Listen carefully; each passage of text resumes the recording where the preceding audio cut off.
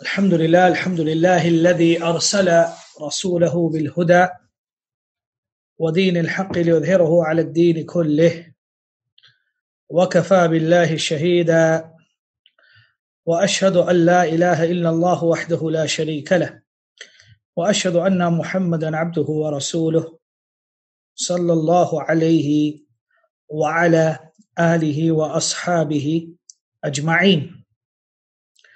Amma ba'd. As to what proceeds, with the aid and assistance of Allah subhanahu wa ta'ala, we shall conduct our study of Bulugh al-Maram, a book which is of ahadith al-ahkam, narrations in relation to the ahkam, to the Islamic rulings. We will start from Kitab al-Siyam, the book of fasting. Last year, with the fadl of Allah subhanahu wa ta'ala, due to the short intervals and travels that I had, we managed to cover the first two narrations in the book of fasting. We will read those narrations for the benefit of the students, and then inshallah we shall start the third narration, the hadith of Ibn Umar radiyallahu anhuma. The way we are going to conduct the classes is in the following way. We will read the hadith of the Prophet sallallahu alaihi wasallam, and then we will do takhrij of the hadith. Takhrij basically means that we will verify where this hadith has been reported. The second issue will be gharib al-hadith. So all the words which are unfamiliar, and with regards to the dhabt of the words, meaning the diacritical marks and the pronunciation of the words, will also be clarified. Third will be the fiqh al-hadith. What rulings can be derived from this hadith and what the ulama have spoken about it, including the ikhtilafat, the differences of opinions, and that which is the most closest and the most correct to the sunnah, and that which is the madhab of the imams of Ahl al-Hadith. The fourth will be fawaid al-Hadith, the benefits that can be derived from this hadith. And the fifth issue, if there is, it will be from the nawazil, any contemporary issues which are relating to the 21st century.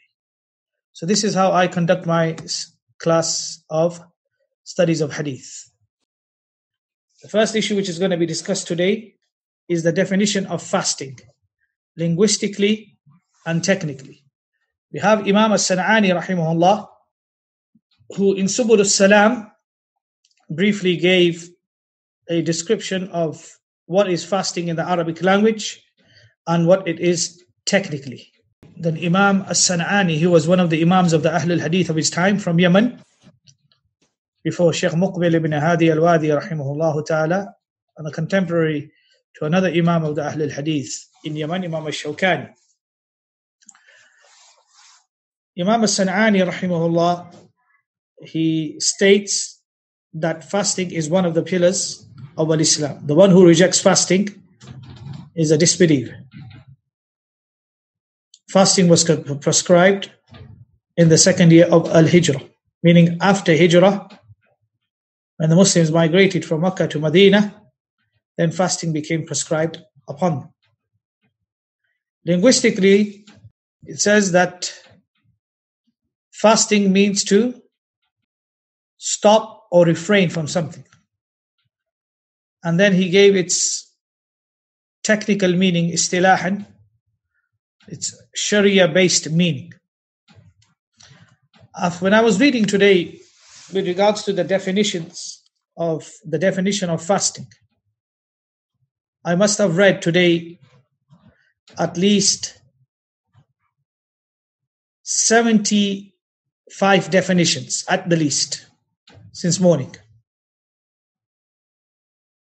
I read about 75 definitions of fasting.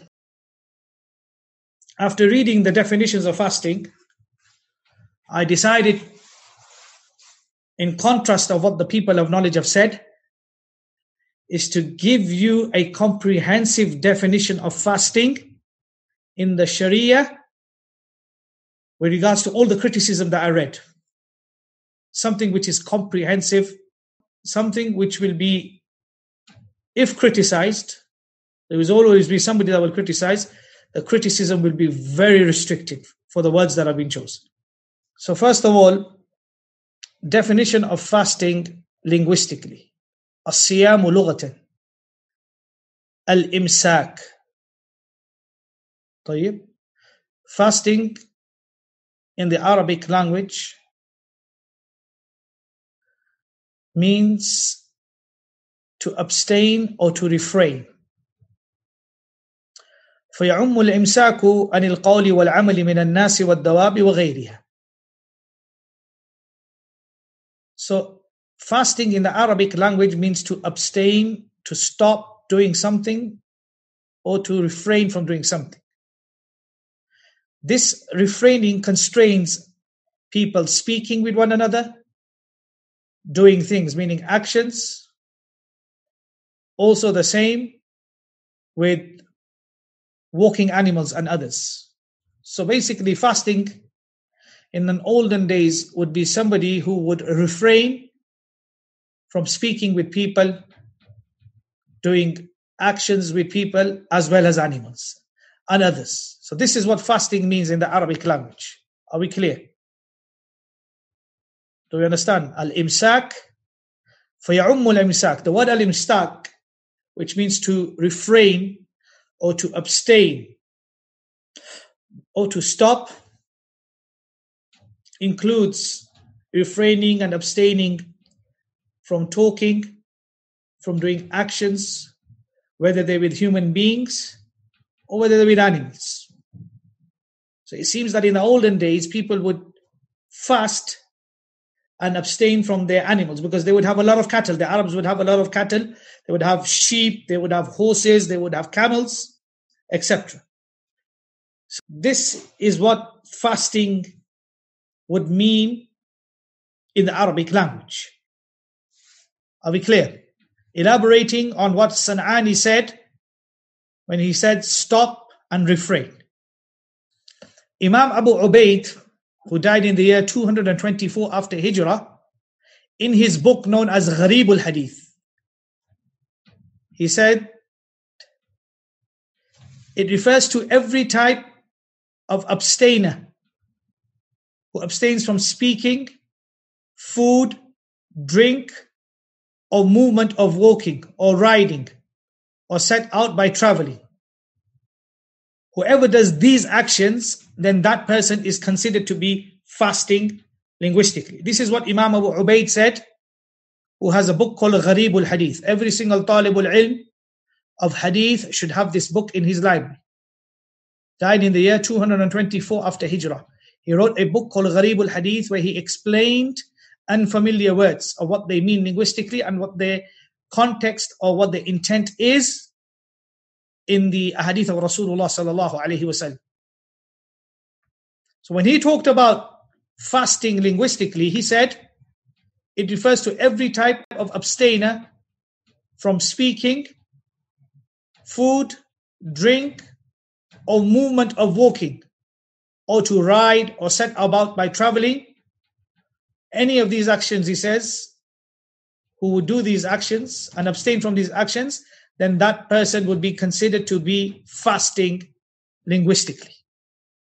طيب. Now we come to its al-ma'na al-istilahi aw al-shar'i. In the Sharia, it implies abstinence specifically from eating, drinking, and marital relationships, etc. In the manner it has been transmitted in the Sharia at a specific period of time, starting from dawn till sunset, with specific conditions for specific type of people, explained in detail in the Quran and the Ahadith of Rasulullah sallallahu alaihi wasallam, with the firm intention of carrying out the orders of Allah, pertaining this action to be ibadah for Allah alone, not just mere abstinence. This specific abstinence also includes idle talk and intimate speech that leads to its advancement in action and other than that.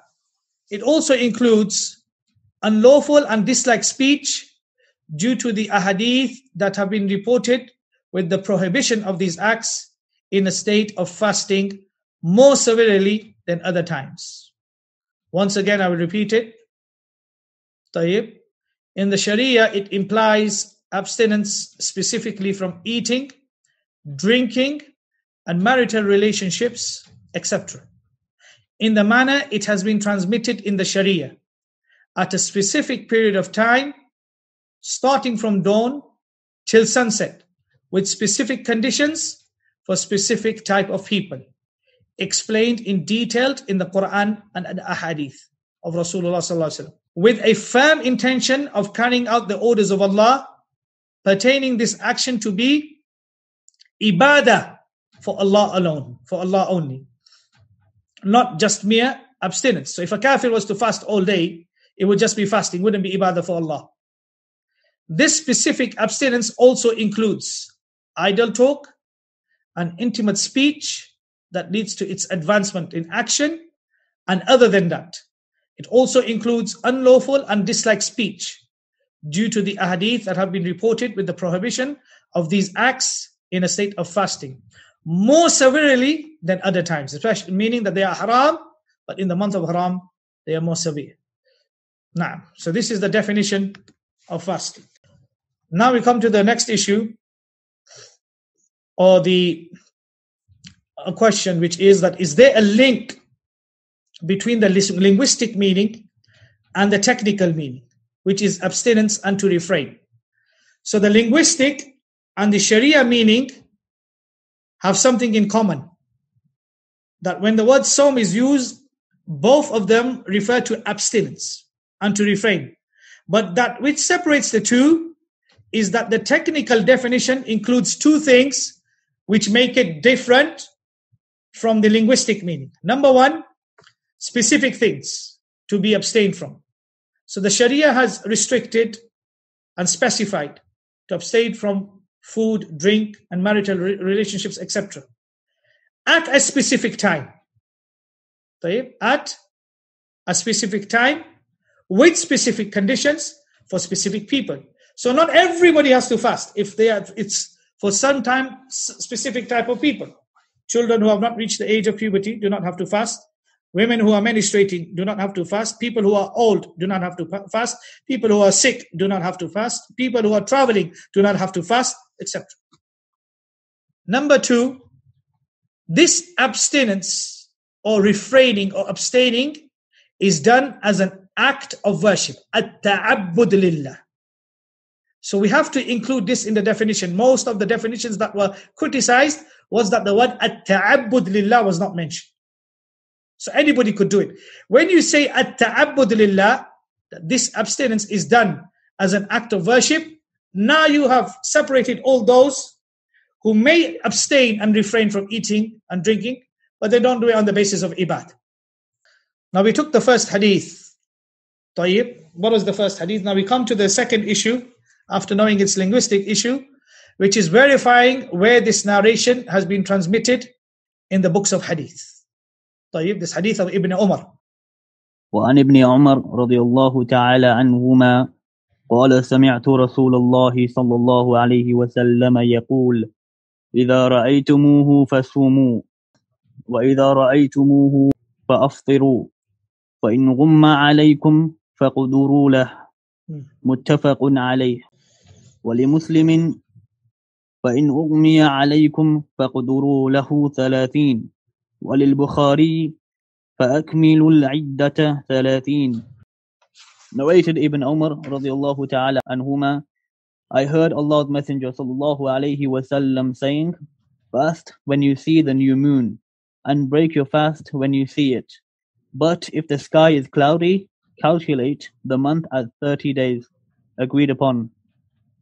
Muslim has, if it is cloudy, calculate the month as 30 days. Al-Bukhari has, complete the number of days at 30. Why did Ibn Hajar have to mention this? Why did he mention what Bukhari mentioned, or what Muslim mentioned, different wordings? So first thing is we just came across the hadith. The hadith is sahih. As we all know that it's been reported by al-Bukhari and Muslim. Imam al-Bukhari reported this hadith in his sahih, hadith number 1900. Imam Muslim reported this hadith in his sahih, hadith number 2471. Imam al-Nisa'i reported this hadith in his sunan, hadith number 2119. Imam ibn Majah reported this hadith in his sunan, hadith number 1654. I've restricted only to the generally 6 books of hadith.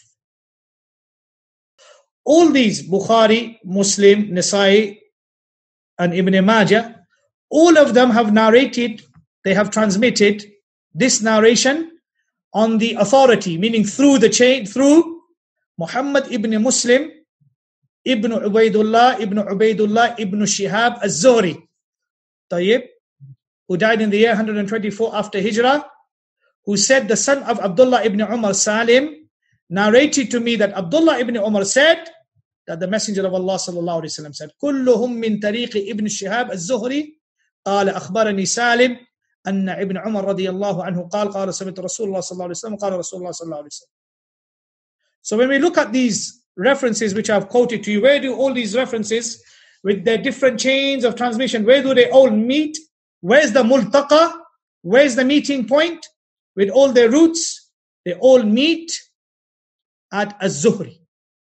Imam al-Zuhri, Ibn Shihab al-Zuhri, Muslim, Muhammad ibn Muslim, ibn Ubaydullah, ibn Shihab al-Zuhri, who died in the year 124. He heard from Abdullah ibn Umar's son, Salim, who heard from his father, Abdullah ibn Umar, who heard from the Messenger of Allah sallallahu alayhi wasallam. Is that clear? So if we were to ask all these different narrations that we find, when we find the narration in Muslim, in Bukhari, in Muslim, in Nasa'i, in Ibn Majah, hadith is sahih in Bukhari and Muslim. If you are asked with regards to this narration, this narration which has been reported in al-Bukhari, in Muslim, in Nasa'i, in Ibn Majah, what's the common transmission about this? You would say that they all meet up at Ibn Shihab, from Salim, from Ibn Umar, from the Prophet sallallahu alaihi wasallam.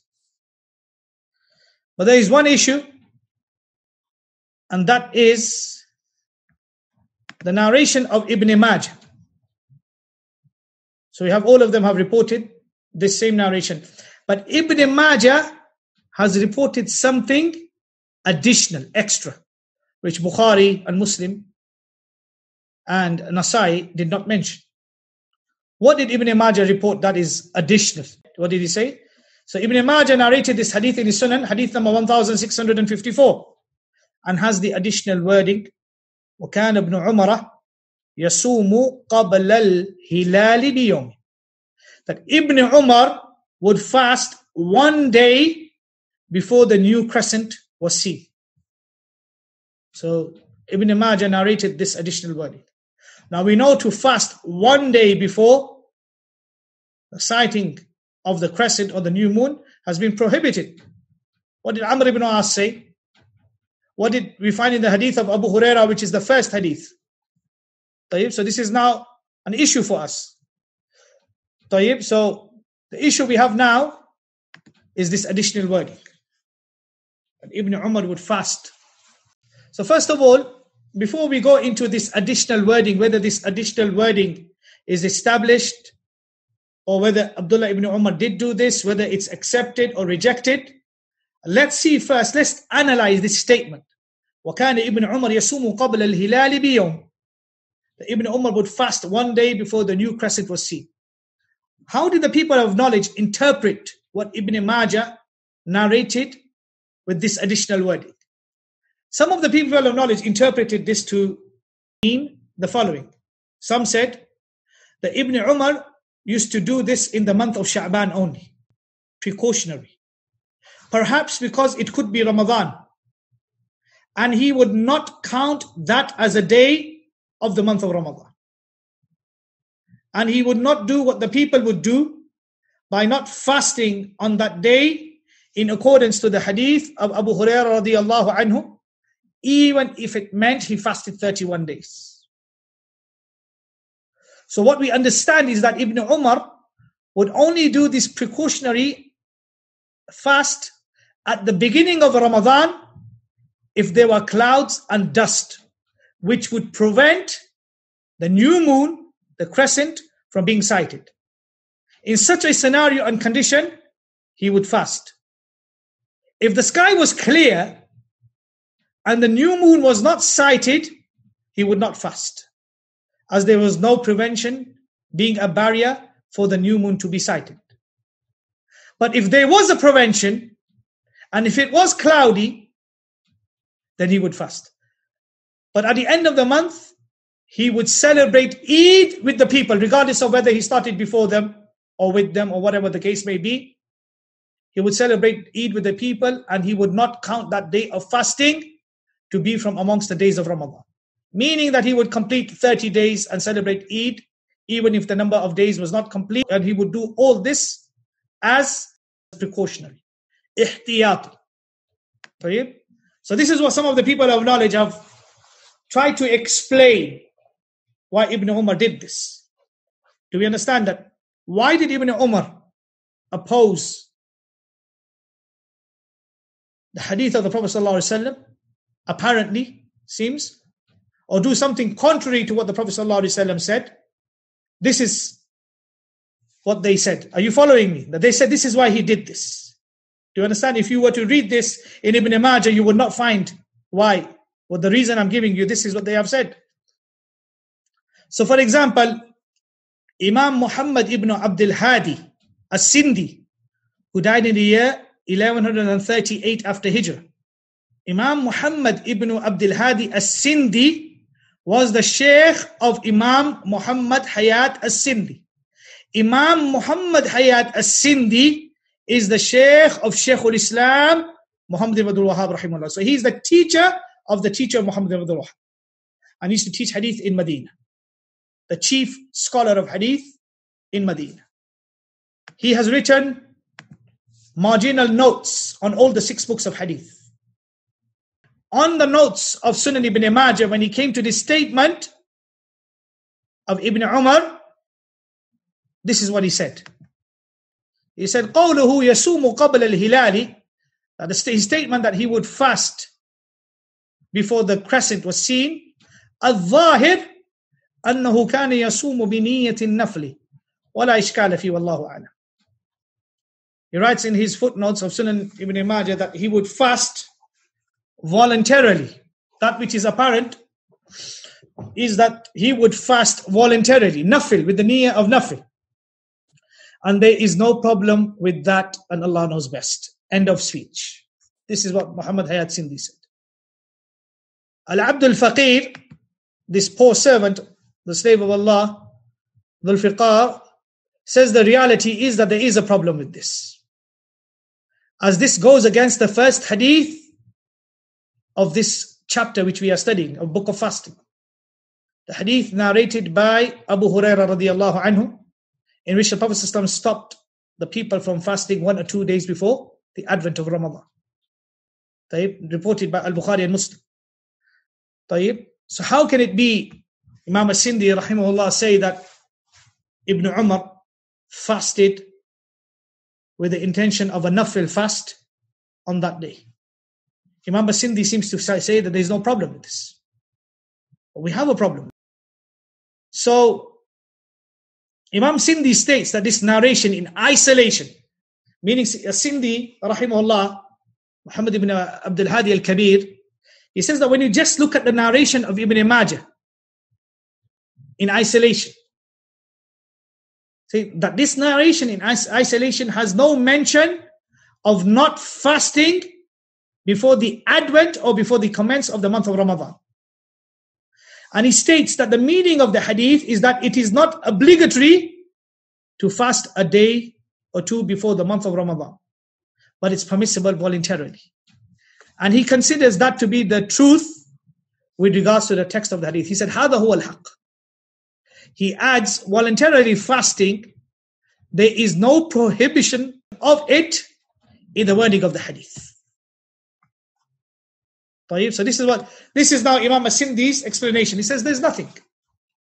He says the only obligation here is start to fast when you see the moon. So this is Imam as-Sindi rahimahullah's argument. Which, to be really honest, is marjuh. Further, this goes against what Ibn Umar narrated from the Messenger of Allah sallallahu alaihi wasallam, contrary to this, which is not fasting on the 29th of Sha'ban and to complete 30 days if it is cloudy. Who narrated this? So we have now, with this additional wording that Ibn Umar would fast, we have this hadith which is under study, which has been reported by Bukhari, Muslim, Nasai, and Ibn Majah.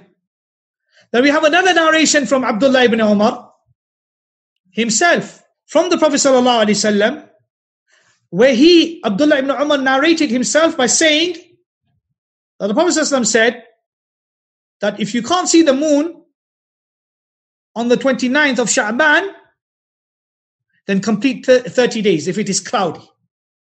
Hadith number 1907 in al-Bukhari and 2472 in Muslim.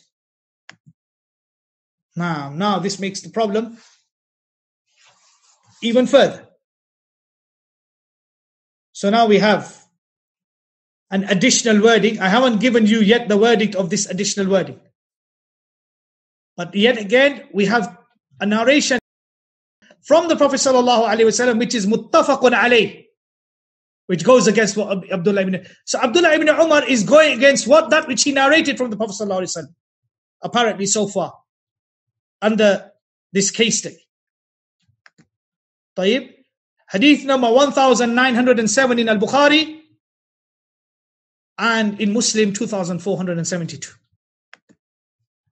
Going back to what as-Sindi said, rahimahullah, I say in conclusion, the argument of Imam as-Sindi is weak and goes contrary to what the position of Jamahir al-Ahl al-Hadith have stated, which is the prohibition of fasting voluntarily a day or two before the sighting of the new crescent, except for the one who is exempted and accustomed to have been fasting, like the Sunnah days, the middays of the month, making up fasts for the vow or something like that, where those few days before Ramadan fall under that. Apart from that, the hadith of Abdullah ibn Amr ibn As and the hadith of Abu Huraira clearly state that the one who fasts has basically فَقَدْ أَصَى عَبَ الْقَاسِمِ sallallahu alayhi wasallam, has been disobedient to Muhammad Rasulullah sallallahu alayhi wasallam. So it could be argued that this was the ijtihad of Abdullah ibn Umar, and he was alone in doing this. Somebody may say the argument, okay, maybe Abdullah ibn Umar did not come across the hadith of Abu Hurairah. Yes or no? Possible. But we say, but that cannot be used as an argument. That's al-Baytul Ankabut, because Abdullah ibn Umar himself has narrated the hadith to complete 30 days if it's cloudy. Yes, hadith al-Bukhari and Muslim. So then how do we understand this? So we cannot say it's either his ijtihad as well, because here is a narrator narrate and acting something against and contrary to what he narrates. So it could be argued that this was the ijtihad of Ibn Umar and he was alone in doing it, but this is contrary to what has been reported from him with conflicting reports. The answer to that is the following. Like I mentioned, Imam al-Bukhari has narrated in his Sahih, hadith number 1907. Allah's Messenger sallallahu alayhi wasallam said, "Anna Rasulullah sallallahu alayhi wasallam قال الشهر 29 ليلة فلا تصوموا حتى تروه فَإِنْ غُمَّ عَلَيْكُمْ فَأَكْمِلُوا الْعِدَّةَ ثَلَاثِينَ. Allah's Messenger ﷺ said, the month can be 29 nights, i.e. days. And do not fast till you see the moon. And if the sky is overcast, then complete, meaning cloudy and unclear, then complete Sha'ban as 30 days. Who narrated this narration? Abdullah ibn Umar narrated this narration. The second hadith, the hadith of Imam Muslim, hadith number 2472. He said that أنه سمع ابن عمر رضي الله عنهما قال رسول الله صلى الله عليه وسلم الشهر 29 ليلة لا تصوموا حتى تراه ولا تفطروا حتى تراه إلا أن يغم عليكم فإن غم عليكم فاقدروا له. The month can be 29 nights, i.e. days. And do not fast till you see the crescent. And do not cease fasting until you see the crescent.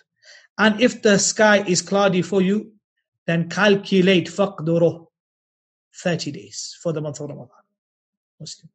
Al-Bayhaqi has also narrated this narration in al-Sunnah al-Kubra, hadith number 8177, where he said on the authority of Ibn Umar, إِنَّمَا الشَّهْرُ 29 فَلَا تَصُومُوا حَتَّى تَرَاهُ وَلَا تُفْطِرُوا حَتَّى تَرَاهُ فَإِنْ غُمَّ عَلَيْكُمْ فَقْدُرُوا لَهُ.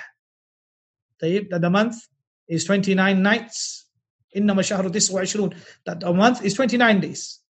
And do not fast until you see the crescent. And if the sky is cloudy upon you, then count 30 days. طيب. So these three narrations, Bukhari, Muslim and Abu Dawood. We had the first multaqa, which was Ibn Shihab al-Zuhri of Abdullah ibn Umar.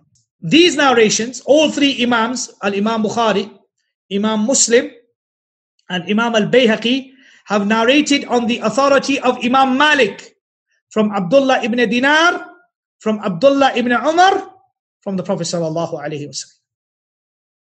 So where is the multaqa for this? Malik, Imam Malik rahimahullah, and Abdullah ibn Dinar.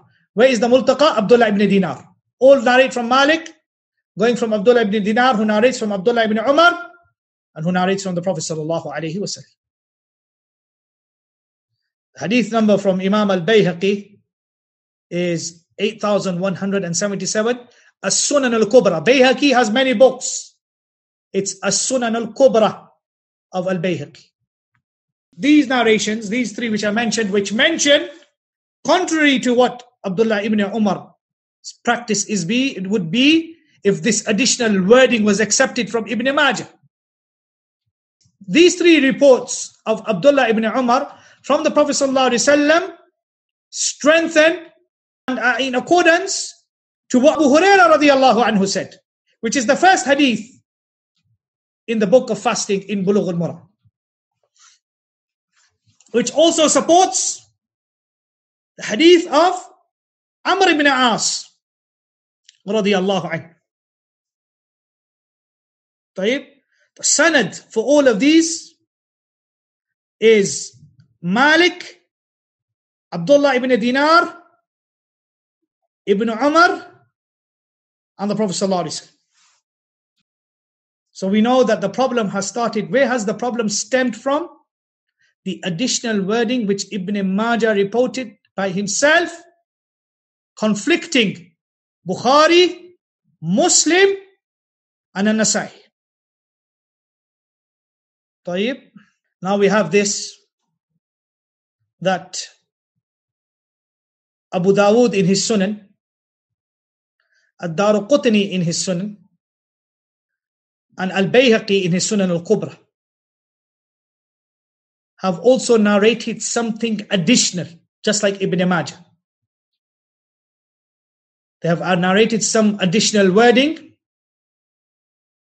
which explains what Ibn Majah said, and the isnad is qawi, the chain of transmission is also strong. طيب. Well, what has been said? So this narration can be found in Abu Dawood, Daraqutni, and Sunan al-Kubra of al-Bayhaqi. It said, قال نافع, the student of Ibn Umar says, فكان ابن عمر إذا كان شعبان 29 نظر له فإن رؤي فذاك وإن لم يرى ولم يحل دون منظره سحاب ولا فترة أصبح مفطرا فإن حال دون منظره سحاب أو فترة أصبح صائما قال فكان ابن عمر يفطر مع الناس ولا يأخذ بهذا الحساب. When the 29th of Sha'ban came, Ibn Umar would send someone who tried to sight the new moon, the crescent, for him. If it was sighted, then well and good. So if Abdullah ibn Umar on the 29th would send somebody, said, go look for the moon, go sight the moon. If that person came back and said, the moon has been sighted, end of story, no issues. In case it was not sighted and there was no cloud, no dustiness before him on the horizon, he would not keep fast for the next day. He wouldn't fast. He would complete 30 days. If there appeared on the horizon before him cloud or dust, he would fast the following day, precautionary. Ibn Umar would end his fasting alone with the people.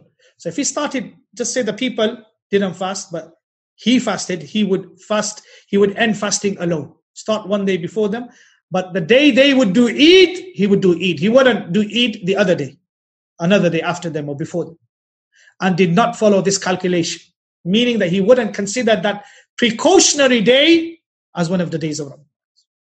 So we have this now. We have the additional wording of Ibn Majah. And the additional wording that can be found in Sunan Abi Dawud, al-Darqutni, and in al-Bayhaqi explains what Ibn Umar radiallahu anhuma used to do. So it wasn't just fasting for the sake of fasting like some people do. Oh, tomorrow, I want to just get into the habit of fasting before the month of Ramadan. I'm going to fast 2-3 days before Ramadan. Allah. See the difference? If we are to accept this. Remember, I've given you no verdict on this additional wording so far. I'm just giving you the reasons. So we know now that Abdullah ibn Umar, when he came to the crescent of the month of Ramadan, would have a mawqif, a particular position. And that would be, he would send somebody, go look for the moon.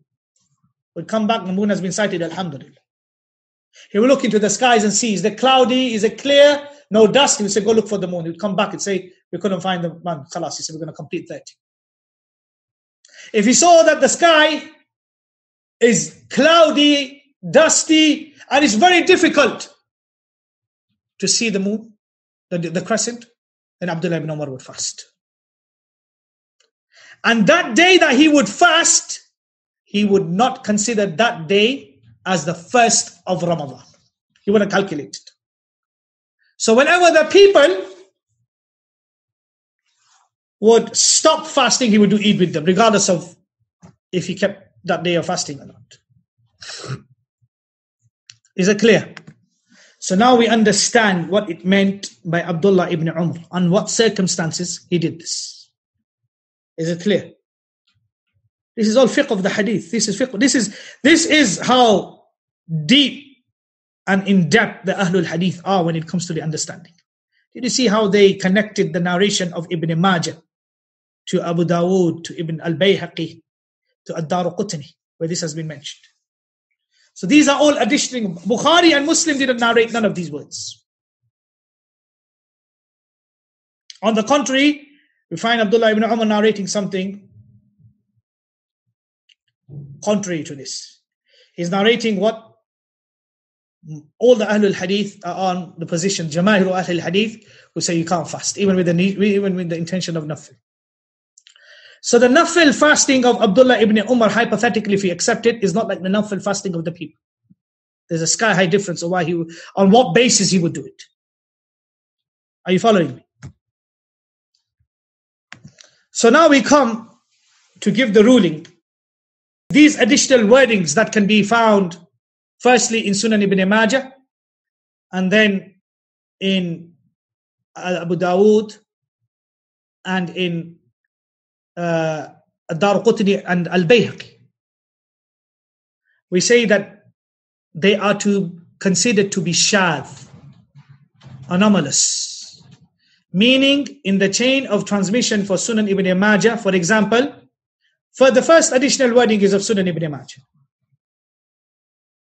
In the chain of transmission of Sunan ibn Majah, in the isnad of Sunan ibn Majah, the Shaykh of Ibn Majah, Muḥammad bin Uthman al-Uthmani, who died about 240 after Hijrah, the scholars have said about him that he is reliable and truthful. Thiqatun saduq. Like Imam al-Bukhari said he's saduq. Imam Abu Hatim al-Razi said he's thiqatun saduq. Imam Ibn Hibban has said that he's thiqah. But they said except that he makes mistakes and opposes other reliable narrators at times. So although this narrator is thiqatun saduq, but a lot of his narrations, they oppose. And this narration with this additional wording opposes the exact hadith which Abdullah ibn Umar narrated, which have been reported by Bukhari and Muslim and al-Bayhaqi, from Malik and Abdullah ibn Dinar and Ibn Umar from the Prophet sallallahu alaihi wasallam. So this additional wording is shadh, not accepted. Although the sanad, that's why you know that a hadith could be sahih, one part of it could be accepted and the other part of it could be shadh. This is a great example of it. And it's mukhalif. When a reliable narrator contradicts other reliable narrators, then it's not considered to be munkar, it's called shadh. So this additional wording is not accepted and opposes what has been transmitted authentically. This is because Imam al-Bukhari has also narrated another hadith, 1906, Imam Muslim, hadith number 2465, Sunan Abi Dawud, 2320, al-Bayhaqi, in his Sunan al-Kubra, 816, and al-Darqutni, hadith number 2167. So the additional wording in Sunan ibn Majah, Sunan Abi Dawud, Sunan Darqutni, Sunan al-Kubra of Imam al-Bayhaqi is to be considered anomal as-shadh, because the authentic hadith of Imam al-Bukhari and Muslim on the authority of Imam Malik from Abdullah ibn Dinar states that Ibn Umar narrated to complete 30 days if the crescent and the new moon was not visible, and Allah knows best. We therefore say that Ibn Umar's actions were in accordance to the Sunnah. When we reconcile all the narrations, we say that we reconcile the action of Abdullah ibn Umar's to be in accordance to what he narrated and what has been transmitted authentically from the Prophet ﷺ. And that was not to fast on the day of Shak, Yawm al-Shak. And this additional wording is not accepted for him or his action. And Allah subhanahu wa ta'ala knows best. So those who try to use this additional wording as proof to support their argument should know that even if it is hypothetically agreed, Ibn Umar would break his fast and celebrate Eid with the people. And these people don't do that, regardless of when he started. He would only do this if the new moon was not visible because of it being cloudy and dusty. If it was visible and was not sighted, he would not fast. Also, he done this precautionary ihtiyat with the intention of it being voluntarily. I would not count it as a fast of Ramadan while the people do. Those who do fast one day before Ramadan, as it is in their madhab, oppose everything here which Abdullah ibn Umar did. So there's no argument for them in what Abdullah ibn Umar did. And by this, alhamdulillah, we finished the takhrij of the hadith of Abdullah ibn Umar of Bulugh al-Maram. Wallahu a'lamu bis-sawab. فجزاكم الله خيرا. طيب وصلى الله على نبينا محمد وعلى آله وأصحابه أجمعين وجزاكم الله خيرا وبارك فيكم والسلام عليكم ورحمة الله وبركاته.